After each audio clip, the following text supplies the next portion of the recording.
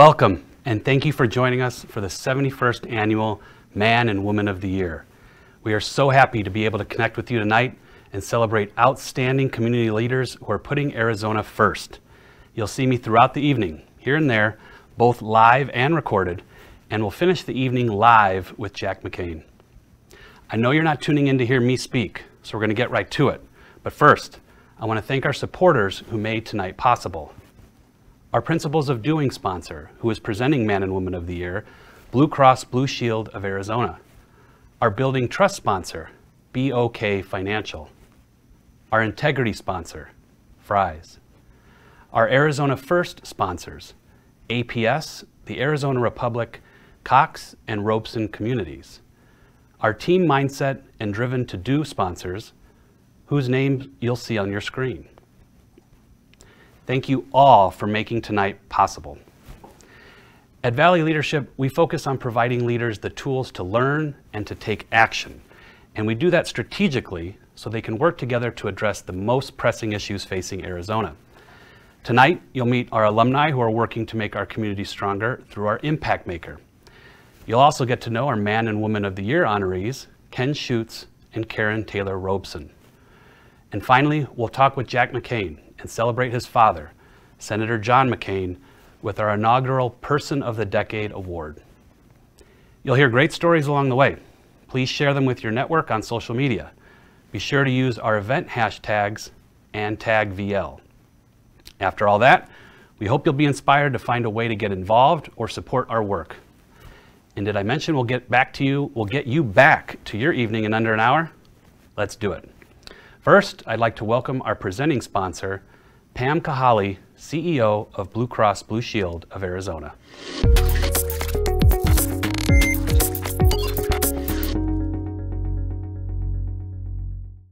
Hello, and thank you, Dave. Blue Cross Blue Shield of Arizona is proud to partner with Valley Leadership because we're both committed to improving the lives of Arizonans. This year has been challenging, to say the least, and I want to thank you all for staying home today and so many days before to keep Arizonans safe. Our hospitals and healthcare professionals have been courageous, compassionate, and innovative in how they have cared for Arizonans through this pandemic. I want to thank them for their hard work and sacrifice through this really uncertain time. I think you'll all agree they've all taught us a very valuable lesson, and that is we accomplish so much more when we work together toward the same goals. Tonight, I know you'll meet others who have taken that same approach in how they lead, always putting Arizona and the people who call this great state home first. Thank you for being here. We look forward to celebrating tonight with you. Pam, thank you and Blue Cross Blue Shield of Arizona for your continued partnership and leadership when it comes to Arizonans' health. Also, thank you, Sue Glah, longtime supporter of Valley Leadership and this event. Enjoy your many years of retirement ahead of you, Sue. They are well deserved. So, we have all been looking for ways we can help and lead during this crisis, and that has been true for our Impact Maker teams as well. Remember the VL pivot? Well, a big part of that is the Impact Maker. So what is it again? It's an intentional collective of VL alumni, community champions, and organizations who together strategically work on solutions that make a difference now and in the long run for Arizona. And while the pandemic may have moved most of our team meetings online, the silver lining is that COVID-19 has reinforced our purpose to make systemic change on the most pressing issues facing Arizona. Let's catch up with the alumni who are leading through Impact Maker.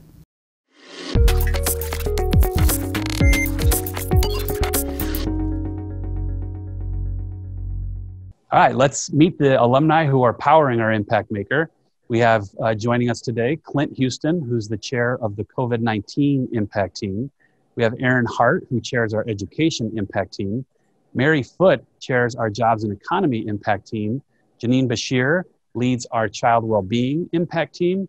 And Dr. Nick Vasquez chairs our Health Impact Team. So we're gonna do a little bit of round robin here with all of you. And I just want you to each give us a description of your team and what you're tackling. What are you working on? Let's start with Aaron. The education team is working to ensure every child in Arizona receives an excellent education that prepares them for future success in life. We came together in March just to see what we could do to help out with the pandemic, and it grew from there to several strategies and to-do items. We're committed to helping students understand high-impact career pathways. We want to build a strong homegrown talent pipeline in Arizona, particularly in those high-demand sectors. Well-being team is working to ensure all of Arizona's children are safe, supported, and thriving. We're working to support both children and families that are both involved in the child welfare system and those families that are not. Well, the health team, we're focused on making sure Arizonans have good health and live in a healthy community. Great, love the work. So let's go again and see what impact has your team made so far? What are some wins and who you've been working with? The education team has been working on improving early literacy rates and post-secondary attainment. We're working on 2 projects for early literacy. One is a short-term project in response to COVID-19. With many schools and libraries being closed, we want to make sure that at-risk students had access to books. And so we've been able to gather 2,500 books from people all across the valley and restock over 110 Little Free libraries in high needs areas. We're also working on a longer term project to build more Little Free libraries to put them in neighborhoods across the valley as well. And for post-secondary attainment, our team built a toolkit focused on how to fill out requests for the FAFSA for students, counselors for companies who want to help grow their workforce for the future. And we're also working on a communications campaign to support FAFSA completion in Arizona. Initially, we were in triage mode. We were looking for gaps in the community and seeing where we could get protective equipment and sanitation supplies out to those that needed it on the front line. We also worked with the state of Arizona to create a guide for those experiencing the sudden unemployment, and soon we'll have a white paper out that we'll be showing to the legislators. Well, the health team is focused on 2 areas so far. First, increasing access to healthy foods, and the second, reducing the stigma that has contributed to Arizona's opioid crisis. For healthy foods, we're working with Fresh Connections to harvest, pack, and distribute fresh produce to over 200 families a week. To reduce the stigma that has contributed to the opioid crisis and prevents people from treatment, we've partnered with business communities to create a website to help companies reassess the policies to support employees who may be struggling with substance use disorder.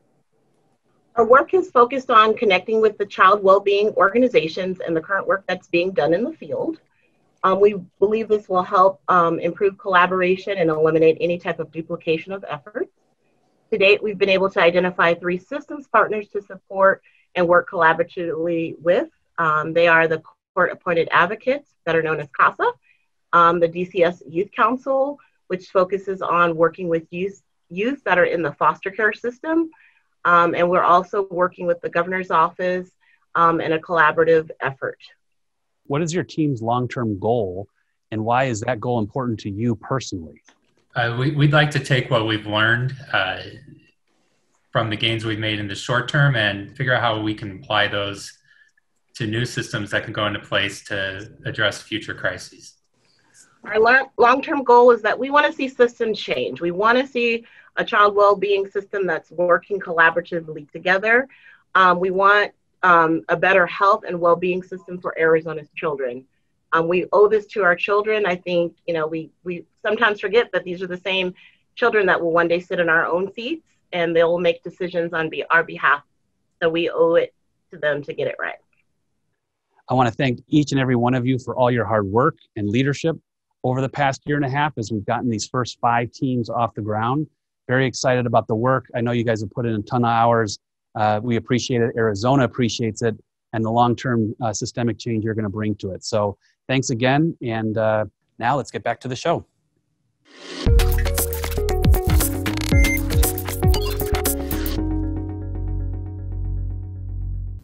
These are big, challenging issues, and they won't be solved by one person or one organization or overnight.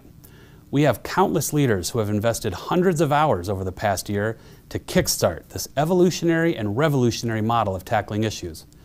I want to thank all our Impact Maker team leads, members, contributors, funders, and strategic partners for their work. And there's always more work to do.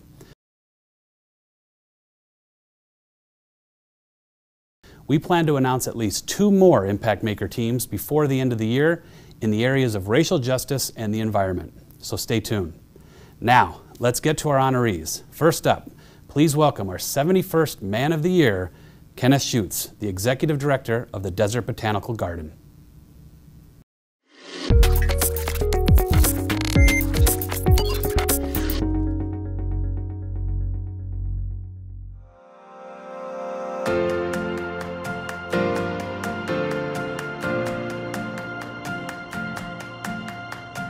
All right, you ready? Let's be good. You ready? Watch the steps, let's go, let's go. So the most challenging part of my day is that there's not enough time to do everything that is a part of my day. My day job is very people-oriented.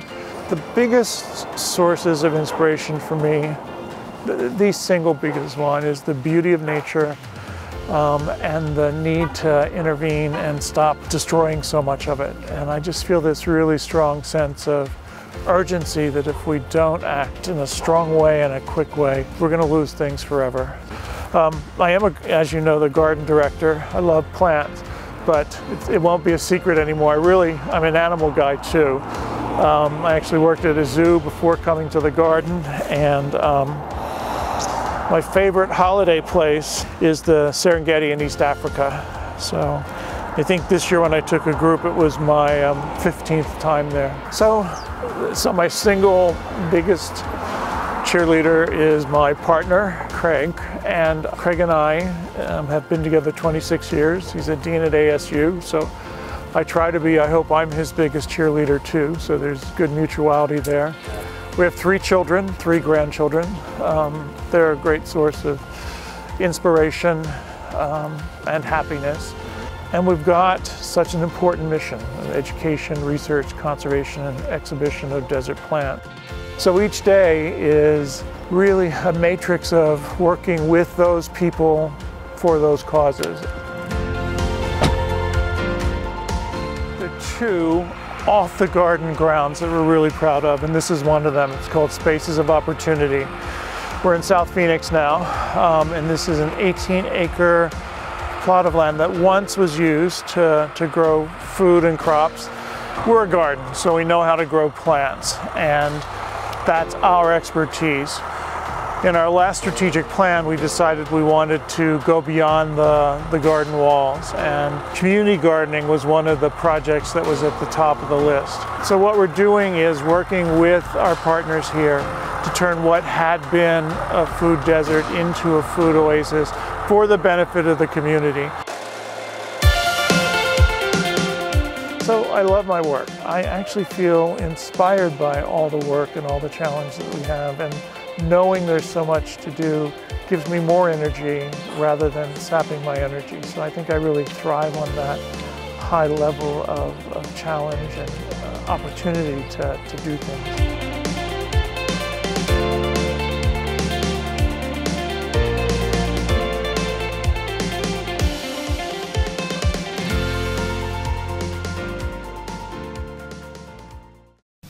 Ken, congratulations and thank you for joining us today. For those of you at home, we were wearing masks just prior to this conversation. So we got a glimpse into the life of Ken Schutz before the pandemic. How have things been since? Well, very different. The work has been the same, but the mechanism for performing the work, as is true for everybody, has changed. Yeah. So I've become far more expert at Zooming, among other things. And we continue to do what we did in terms of planning, budget work, meeting 3 times a week with senior staff. Because we didn't have guests, the work related to that did slow down a bit, but that allowed us to go into contingency planning. So in work and in relationship with my family and my kids, our kids that are on the East Coast, we Zoom and we make it work. Yeah. And then with respect to travel, I had a nice year planned, and we've postponed all of those. So those have been our major adjustments. And it's always been fun to work at the garden. We have the good fortune of being successful, so there's been good momentum.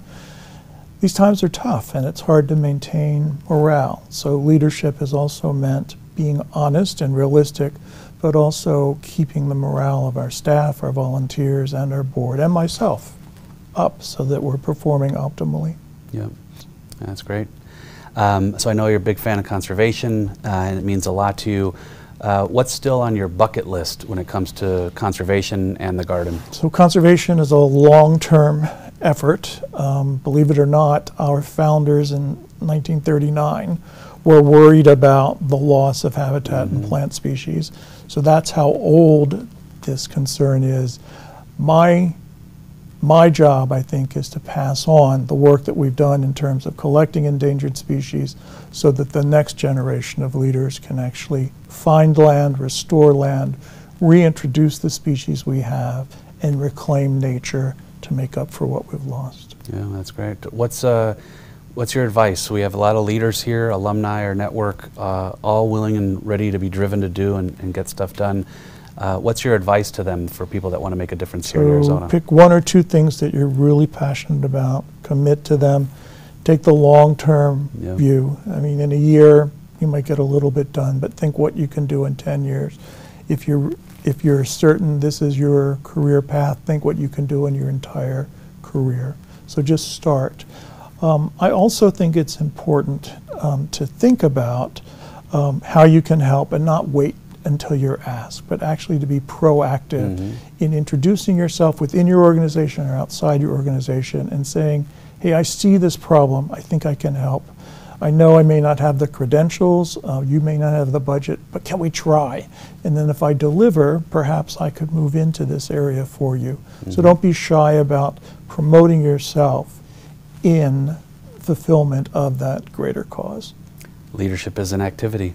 We love Valley Leadership loves it. Leadership driven to do. So now we're going to have some fun with Ken and ask him some fun questions. These are all questions that I came up with, so if you don't want to answer any of them, Ken, I won't feel bad. But let's start off by testing your Arizona history knowledge as well as the plant world. What is Arizona's state flower? That would be the saguaro bloom. Correct. Right. And our state plant? Tree or plant? Tree. Correct. Okay. Tree. Because I think it sort of breaks down by plant categories. Yes. I don't think we have a the plant. State we tree have a is tree. the Palo Verde. Palo Verde. And then our state storm? Is the haboob. The haboob. Dust storms for those of you that are, many of you that are still new to Arizona.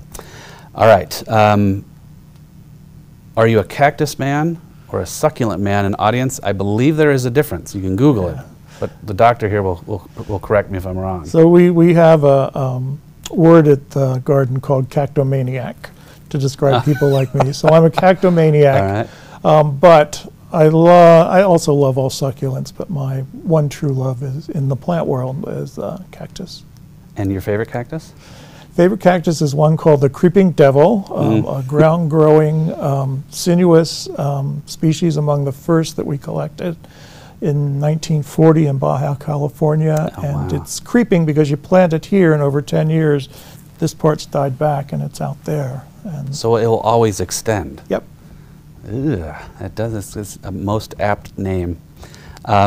Is there a best-kept secret to the garden? Yeah, I think the garden's best-kept secret, and we do it intentionally, is how many very rare and valuable endangered species we have. They are on display to the public because it's easier to grow there in the ground than in our greenhouses, but we don't identify them. So when you're walking by plants at the garden, you may be in the proximity of the last of 5 of a known species. Wow. But you wouldn't know it because we're not going to tell you, because sadly there are folks who poach cactus, and we don't want to enable that. Wow. Wow. What's your favorite arts and culture place, space outside of the garden? I love museums. Of all the museums I've been to, there's one in Baltimore called the American Visionary Art Museum, which really, the visionary part focuses on non-formally trained artists who create out of a need to heal or grow. And some of the artworks that they create are just so personal, and the stories behind them are so moving that I just love to see the piece and then read about the artist and his or her story. And it's the museum that I've been most moved in by the art of all the ones I've ever visited. So speaking of visiting places, once we're out of this pandemic, where's the first place you're going to go? Craig and I are going to buy 2 plane tickets and hop on a plane to New York and see 2 of our 3 children and all 3 of our granddaughters. And hopefully our son will fly in from Boulder too, and we can all hang out together in the city. Yeah, hopefully that's a springtime in New York. Well, we'll see. We'll hope. And as we think about hope, what's a moment of gratitude you've had during this time? Yeah, I'm so grateful to the members of our staff who, unlike me, haven't been working from home, but have been going to the garden every day since we closed to the public to care for the plants through this dreadful summer. Our rangers, our visitor services staff, and our facility staff that have kept the plants and the facility in tip-top shape so that when we reopened on July 6th, we were ready to go. There was no extra work that had to be done. I'm so grateful to them. Ken, again, thank you for being here and congratulations on being our 71st Man of the Year. We're now going to get an opportunity to talk with our 71st Woman of the Year, Karen Taylor Robeson, who is President and Founder of Arizona Strategies.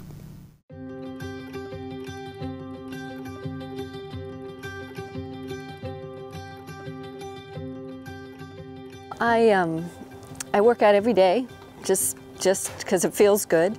I need to be healthy as a mother of 4. They keep me quite busy, and you know, I try and get an early start on the day. And I would much prefer to be outside. I mean, we're so blessed to live in Arizona and Phoenix, where we have the incredible mountain preserve, which is kind of, you know, in everyone's backyard. The one thing daily I can't live without is my family. There's no question. Good morning. I'm back.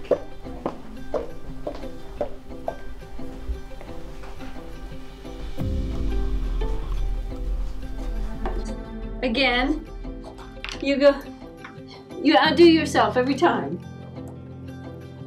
And I love birthdays. I can't imagine life without them. So my day job varies every day. Some days it's really highlighted by Board of Regents work, sometimes client work, sometimes my own development work. So my clients take me all over the valley from the town of Superior to Apache Junction to Avondale to the city of Phoenix. Today I'll be going to the city of Phoenix, working on a small neighborhood project, and then later this week I'll spend most of my week on Board of Regents matters over at Arizona State University.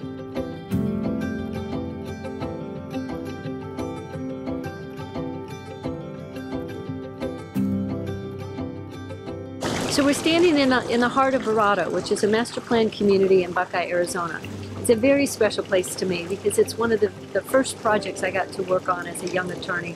I was only 4 years out of law school when this was thrown into my lap, and I was told, you need to go annex this and get it zoned, get a development agreement, and oh, by the way, do it in the next 9 months. One area that I spent an awful lot of time is in support of the military, civic education, civil discourse.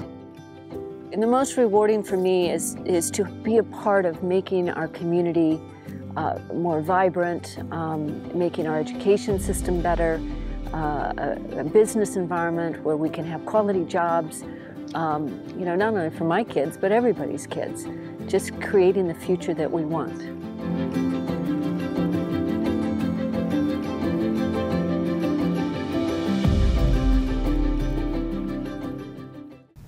Karen, congratulations. Thank you. And thank you for being here. So we got a glimpse into your life pre-pandemic. How have things changed since then? Since then, I've had the opportunity to spend more time with my kids and my family. In the springtime, when the weather here was just fabulous, we were able to spend a lot of time outside riding bikes and hiking and things that otherwise I just wouldn't have had time to do. Yep. So you've been engaging in civics since a very young age. Why do you feel it's so important for people to be engaged in their community? I fundamentally believe because we live in a self-governing society, we all have an obligation to get involved and to give back. You know, whether it's through charity work or church or school or politics, we really don't have the luxury of sitting on the sidelines. We should all be engaged in actively participating in our community. Karen, who is a leader you've met along your leadership journey that you look up to? Well, there's been so many great leaders in Arizona. We've got for being a young state, we have a long list of leaders from Carl Hayden to Bear Goldwater to Sandra O'Connor and many others. But for me, it was probably my father, who spent a couple decades in public service, and I got to watch him from a very early age. I was about 5 years old, I think, when he was first elected to the state legislature.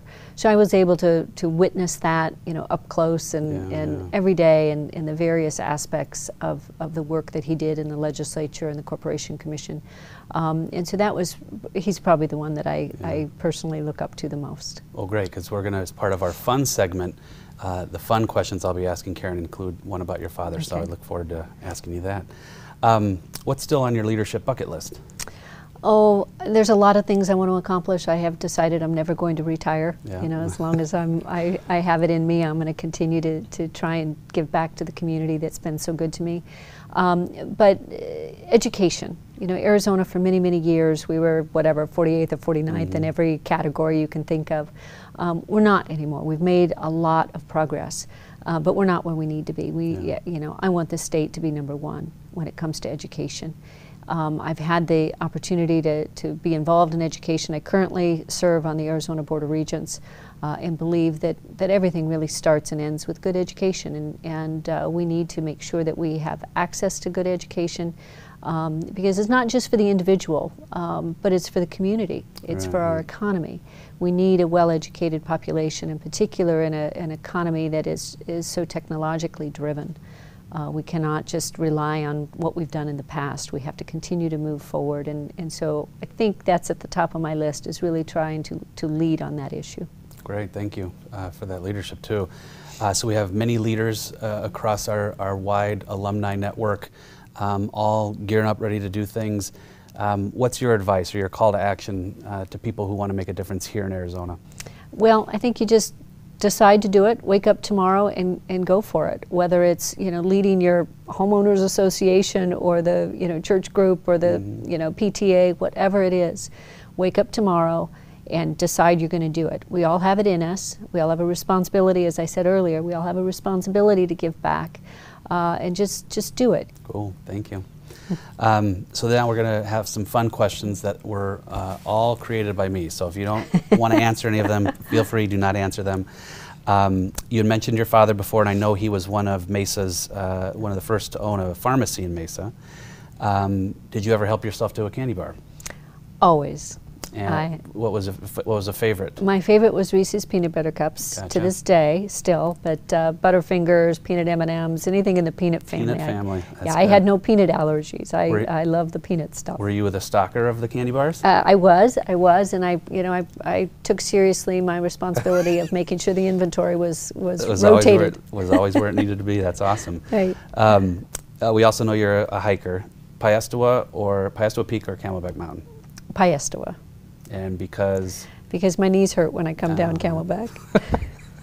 Camelback is a little tougher. Yeah, absolutely. And staying on Arizona, what's your favorite place in Arizona? My favorite place in Arizona is definitely at home with my family. But we are blessed with a gorgeous state, you know, where you can go from the desert to the forest to, you know, the Grand Canyon all in a day. Yeah. And speaking of the Grand Canyon, that may be my favorite spot. It's just, you know, beautiful, glorious, and it's in our backyard. Yeah, that's absolutely right.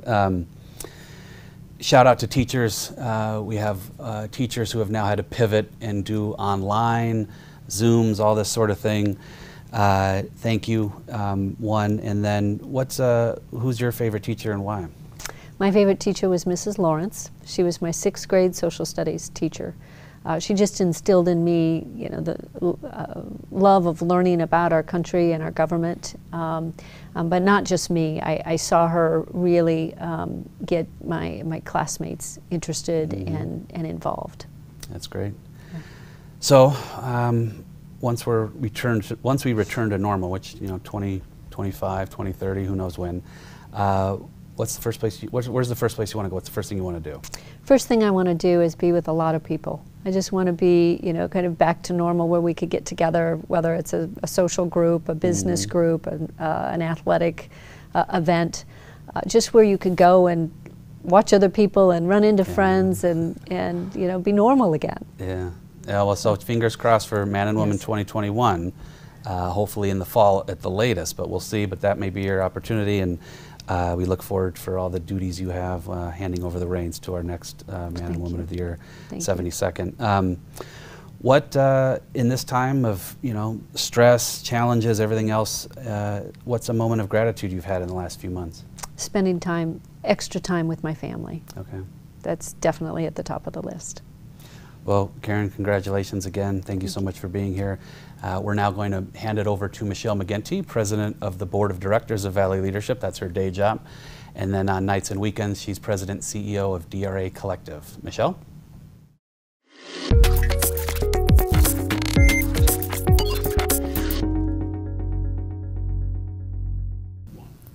Thank you, Dave, and congratulations again to Karen and Ken. Now, I am honored to introduce Valley Leadership's first ever Person of the Decade Award. This once-in-a-decade award honors the late Senator John McCain and will go on to recognize other once-in-a-decade leaders and doers whose grit and determination in taking on and solving Arizona's most pressing issues mirror Valley Leadership's 5 principles of doing: of building trust, having a team mindset, operating with integrity, putting Arizona first, and being driven to do. Senator McCain's life of service is the very epitome of VL's principles of doing and our commitment to cultivating leaders who work to get things done for Arizona. Our alumni recognize him as not only a true American, but a true Arizonan. We are grateful for his service and the lasting legacy he left on our great state. Before we welcome his son Jack McCain to the studio, let's watch this tribute to the late senator from ABC News. John McCain was born August 29, 1936, at a naval base in the Panama Canal Zone. His father and grandfather, both named John, and both in service. Wartime commanders, John McCain's fate was laid before him. I remember when my dad's friends would be over when I was very young, and they'd say, what class is he going to be? Not, is he going to the Naval Academy or not? What class would he be? He would attend the Naval Academy in Annapolis, in the footsteps of his father and grandfather. He would graduate, part of the class of 1958. Here, heading to flight school in Pensacola, Florida, he would later volunteer to drop bombs on targets in North Vietnam during the war. That's where the sound of the guns were, and we wanted to ride to it. It is what we train for and what our mission is. At 31 years old, aboard the aircraft carrier Oriskany, flying an A-4 Skyhawk on his 23rd run. Just as he released a bomb, an enemy missile takes a wing off his bomber. He ejects, breaking both his arms and one leg, his bomber washing ashore. McCain would land in a lake in the center of the city of Hanoi. The Vietnamese would pull him out of the water and capture him. They would stab him, beat him, and then take him to a prison camp, later known as the Hanoi Hilton. Filmed as a POW, he was asked his name. What's your name?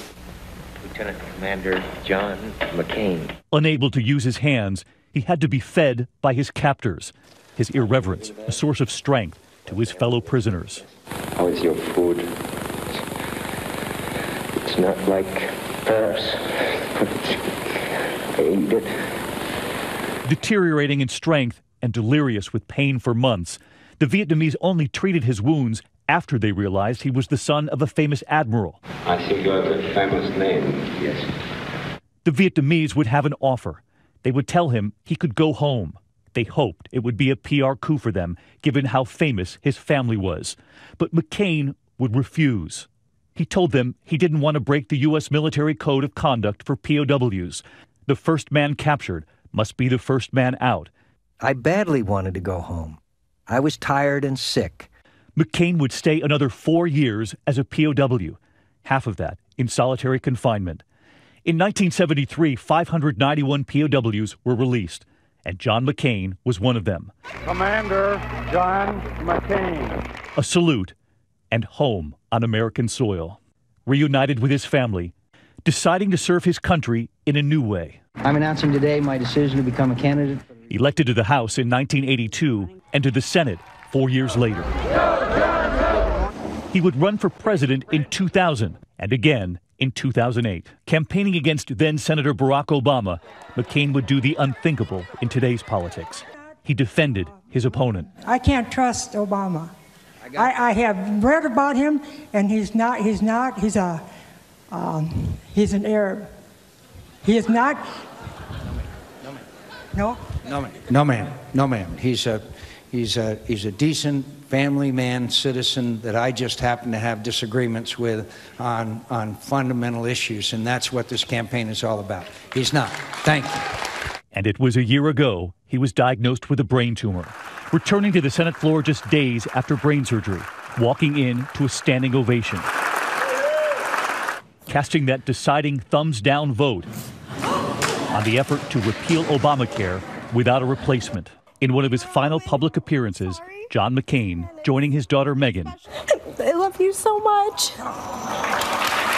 John McCain spent his final months with family, with friends, and reflecting in his autobiography on the power of humanity, the power of what we all have in common. Before I leave, I'd like to see our politics begin to return to the purposes and practices that distinguish our history from the history of other nations.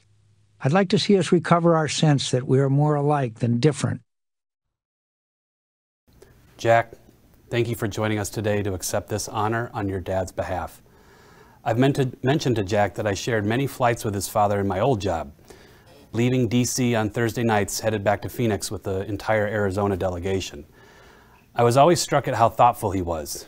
He was always reading something, waiting for the plane, but he would never refuse someone coming up to shake his hand, and once on the plane, he was always reading and thinking. Thoughtfulness and politics shouldn't be mutually exclusive. To the audience at home, please share your questions for Jack via the chat, and we'll get to as many as we can. Jack, before we jump in, I want to call attention to the actual Person of the Decade Award, which was created for your family by Luis David Valenzuela. He's an artisan in Tucson and a member of the Yo-Ma tribe who is keeping traditional wood carving alive. He crafted this piece from cottonwood trees we received from the McCain Ranch in Cornville. Thank you to Sharon Harper, Past Woman of the Year, for helping us get the wood. It's a handcrafted piece that features a deer dancer, the oldest traditional dancer of the Yo-Ma tribe, representing the spirit of the deer, blessing of nature and beauty of life. Thank you, Louis, for such a wonderful piece. Let's get to the questions. This is a divisive time for our country. Your father found ways to build relationships, to listen, to forgive. What lessons can we take from that kind of leadership now? I think if you were to look back at my father's legacy, there would be a few notable, I think I've got an echo going on, thanks to Zoom. I think there'd be a few notable things that you would pick out. The most important being civility, the golden rule, simply, treating others the way that you would want to be treated. I think the second is approach everyone with humility. You never can go wrong approaching somebody as another human being and approaching them as humbly as possible. Being inquisitive, asking questions, getting to know people, sitting down with them face to face. I've always found inquisitiveness is one of the most important aspects any leader can have. And trust. You cannot have leadership without trust. That's the fundamental cornerstone of all leadership. And then something that my dad taught me, but that I also learned myself, is that you can never hold somebody to a standard that you don't hold yourself to. Probably one of the most important rules of any leadership, and especially military leadership. Your father also loved our state and championed the Rio Reimagine project to steward our urban waterfront here in Phoenix. What sparked his passion for preservation and nature? So I think you can attribute that to a couple of things. The first one being he was obviously deprived of beauty for a portion of his life. And I think that kind of lit more of a fire in him to seek out natural beauty. But one of his favorite leaders was Theodore Roosevelt. And he really spearheaded the American conservation movement. He helped found many, many national parks. And in his view of the strenuous life, thought that being in and around nature is one of the most important things that you can do as a human being, because an appreciation for natural beauty is something you just can't replace. And I think that his adopted home of Arizona was perfect for him, especially when you think of the Grand Canyon, which is a place that he loved and we traveled to almost yearly when I was young. I still remember hiking from the North Rim to the South Rim with him and watching him literally revel in the natural beauty of the canyon, despite the fact he'd probably seen it 100 times in his life at that point. So I think that sums up his drive to help conserve, preserve, and take care of nature. Great. Your dad had a reputation for working across the aisle and being willing to listen to ideas over politics, thoughtfulness. He's probably famous for many things, but his famous thumbs down spoke to that. Let's have a conversation about a piece of legislation. As we think about how we engage in conversations, discussions with our friends, neighbors, colleagues about the future of our state and the future of our country, what advice do you have? First, always be willing to reach out. If one person doesn't make the effort to reach across the aisle or to find common ground, then you have no place with which to start. So always being willing to reach out. And second, there is never anybody that is beneath your dignity. I think that my father had an excellent example of that, and that he always treated people as if they were his equal. And I think that's one of his most important legacies is the sense of the dignity of all human beings. There's an Afghan saying that I picked up. I won't say it in Dari because my Dari is terrible right now, but drop by drop, a river is made, which essentially means over time, small changes aggregate into big change. And the best place to start with aggregating great change is compromising, finding common ground, and working together towards a common goal. So I know you're a relatively new father. Congratulations to you and your wife. Thank you. What's a piece of advice you're going to tell your son that your father told you?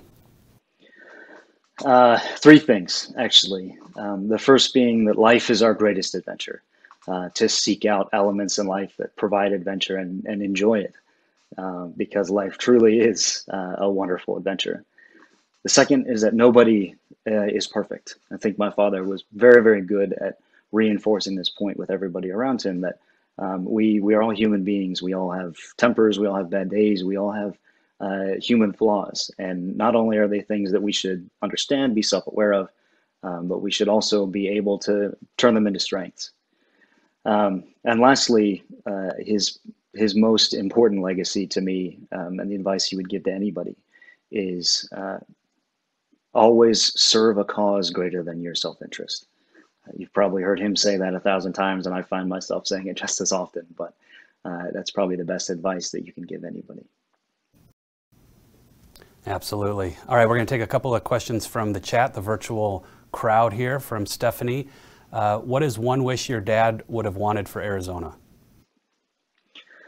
That be a part, and how can you be a part, how can we be a part of that change? As you can see, I'm trying to read my teleprompter poorly here.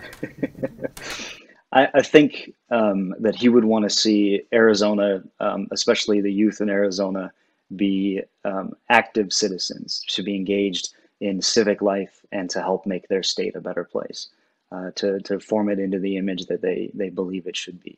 So whether that entails service, whether that entails serving in public office, charity, anything, just inspiring as many Arizonans as possible to help better themselves and better their community.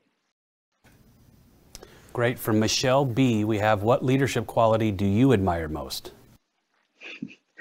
I've had good leaders and I've had bad leaders growing up. And when I look through, I'd like to read history a lot. So when I look through history, I find tenacity and bravery, the willingness to risk oneself, as two aspects of leadership that are irreplaceable. So yeah, I'd have to say tenacity and bravery.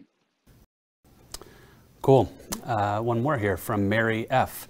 What principle of doing do we need now the most? And if you don't remember, building trust, Arizona first, integrity, driven to do, and I'm going to get really ridiculed for not knowing the 5 there. I'm missing one. Pick one of those 4, and what's your favorite? I think integrity, which goes right back to the idea of trust we talked about earlier. That integrity is foundational to leadership. It's foundational to life. And I actually, I was a teacher at the Naval Academy for a little while, and we had a lot of conversation about the idea of integrity. What does it mean? I think there's a common quote thrown around that says, integrity is what you do when you believe nobody's looking. And I actually like to turn that on its head and say integrity is what you do when absolutely everybody's looking. Because sometimes it's a lot harder to do the right thing when everyone is watching than it is to do the right thing in the shadows. So, and doing the right thing because it's the right thing to do. Great. All right. One more question here from Deborah L. How do we recover civility and honor in our country? That is a wide-reaching question. I think going back to a couple of things we touched on already, the idea of being willing to reach out to somebody that may not necessarily see the world the same way you do. Just being willing to put out a hand helps restore civility, and it helps restore trust. I think the concept of restoring honor is a difficult one because there's a lot of different forms of honor, whether it's personal honor, whether it's the honor of the state. But I'd say provided that you are living your life in a way that you can be proud of and helping to make your state and your country and the world a better place, then you are absolutely on the right track to restoring honor. Great. Thank you so much, Jack. We're going to finish with some fun questions in the same vein that I was able to pepper Ken and Karen. Jack has seen most of these, so we'll have some fun here. You're a naval aviator and a big movie guy. I'm a big movie guy too. My favorite naval aviator of all time, besides your dad, of course, is Lieutenant Pete Mitchell, call name Maverick. Who's a better pilot, Maverick or Iceman? I think given the McCain last name, it's pretty easy to figure out who I prefer. But I was actually thinking about this last night, and I feel like Iceman is the type of pilot that would tell me that my PowerPoints are bad, and that makes me a bad pilot. Whereas Pete Mitchell has that kind of that tenacity, that bravery we were talking about, and he's my preferred movie naval aviator. Absolutely. Do you have a call sign? I do have a call sign. It's Whopper. Whopper, like the Burger King Whopper or the War Games Whopper? Like the Burger King Whopper. Okay. Very cool. I know you're also a big James Bond fan. Who's your favorite 007? So I grew up watching Thunderball. Was one of my dad's favorite Bond movies. We watched it all the time.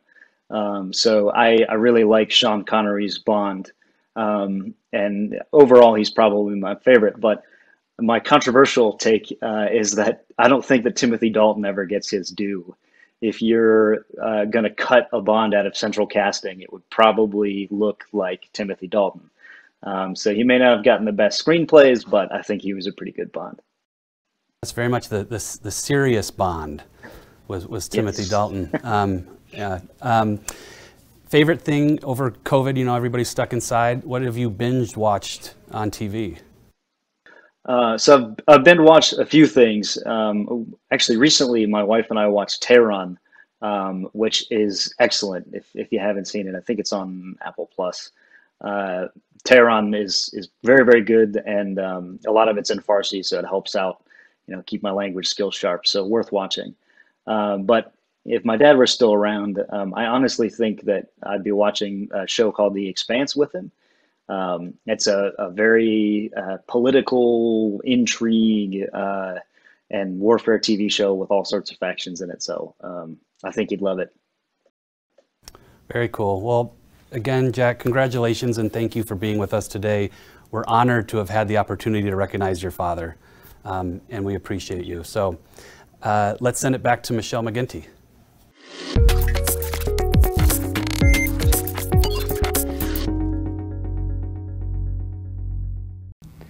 Thank you again, Jack, for joining us. What an inspirational evening. Great leaders make great places, and our state is better because of the contributions of all our honorees. That commitment to Arizona, to stepping up for what's right and finding solutions together, is what we at Valley Leadership work to instill in our leaders. To build a stronger Arizona, it's going to take all of us, and we invite you to join us. Tell people about the impact Valley Leadership has had on you as an alumni. Come back and do a program yourself, or look for ways to get more engaged in the Impact Maker. Our past men and women of the year have been so impressed with our work, they have joined forces and pledged their support, ensuring anyone who is ready to lead can. But they've leveled a challenge for all of us. They are asking you, our Valley Leadership Network of alumni and friends, to join them in their generous donation. Your gift can unlock the potential of leaders and put that potential to work on some of our state's greatest challenges. That's why the entire Valley Leadership Board wanted to ask you to consider making a gift today. Support VL. Donate at valleyleadership.org/donate. Support VL. Donate at valleyleadership.org/donate. We have two ways you can support Valley Leadership's work: through our scholarship fund or the work of our Impact Maker. And it's easy. Please donate directly from the text you just received or at valleyleadership.org/donate. Thank you again for your support. Together, we are ensuring we can empower and mobilize more leaders to strengthen Arizona. Now, I'd like to send it back to Dave.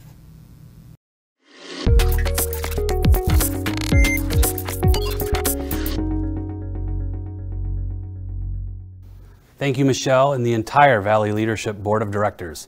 Congratulations again to Ken and Karen. Jack, thank you for joining us to celebrate the legacy your father has left in Arizona and beyond, and thank you all for your leadership. I also want to thank our staff and supporters who made tonight possible: Michelle, Bailey, Marcus, Pearl, and our newest member of the team, Sarah. You've all done tremendous work this past year, and I appreciate it.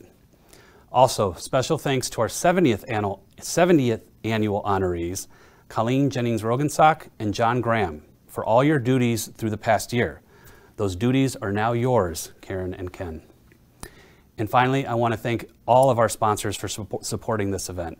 We host events like this not just to inspire you, but to inspire you to think about how you can make a difference and act. Leadership is an activity, not a title. We will be sharing more opportunities to engage with us through Impact Maker. If you're looking for ways to continue to refine your leadership skills, we will have new opportunities coming in 2021, fingers crossed. And if you haven't already, there's still time to give. As you can see, so many of our friends and past men and women of the year have already given, and we thank them very much for their support. Also, when you give $150 or more, you'll get a State 48 branded t-shirt. You can donate at valleyleadership.org/donate. Stay well, stay safe. We can't wait to see you again in person soon. Have a good night.